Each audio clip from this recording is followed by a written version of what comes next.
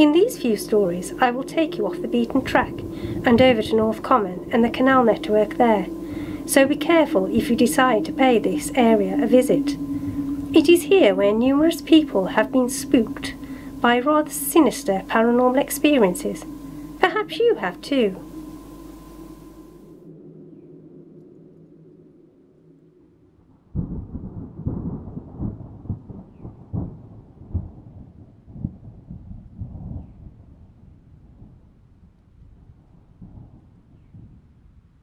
This strange experience took place in 1985 and was related to me many years ago.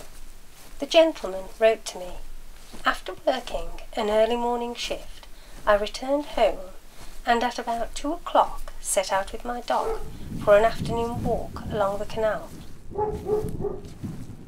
We crossed the iron bridge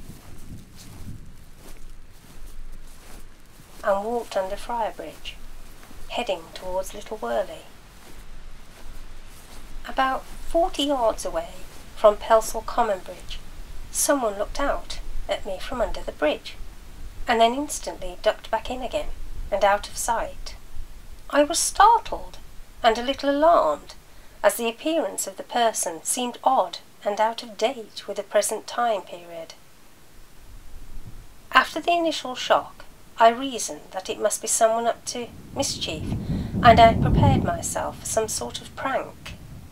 Seconds later, when I reached the bridge, there was no sign of anyone, not under the bridge, on it, or anywhere near to it, or in the distance in any direction.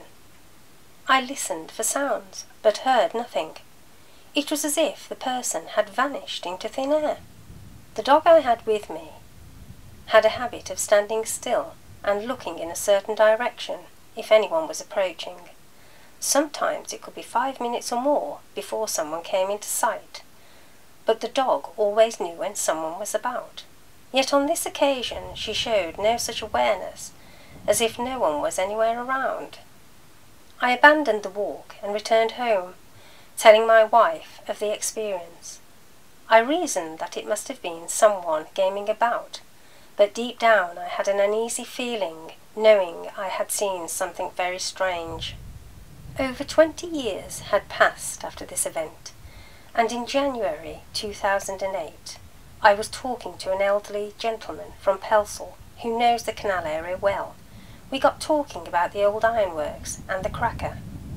I mentioned how, as a young boy, I had heard several ghost stories about the cracker, which I no longer remembered, and asked him if he remembered any.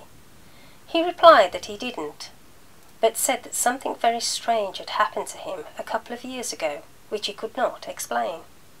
Imagine my surprise when he then went on to relate how he had been walking towards Pelsall Common Bridge, and someone had looked at him, then quickly ducked back under the bridge, out of sight again. When he got to the bridge, there was no one to be seen anywhere.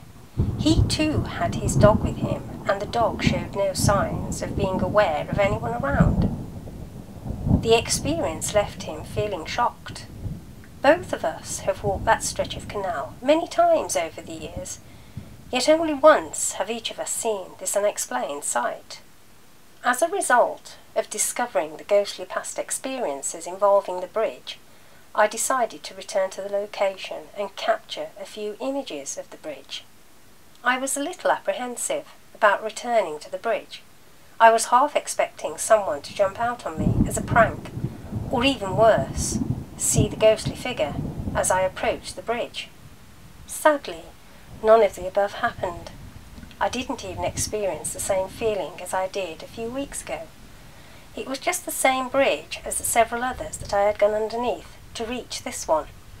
In addition to paranormal activity surrounding Pelsall Common Bridge, I was told by John Scott that in 1953, when he was about 8 years old, he and his brother were shocked to see a ghost sitting on Pelsall Works Bridge, which is at the end of Wood Lane, near the Free Trade Inn. As they walked along the canal towpath, John recalled that the figure was bright white. John then told me that it later emerged that someone had committed suicide by throwing themselves into the canal from the bridge.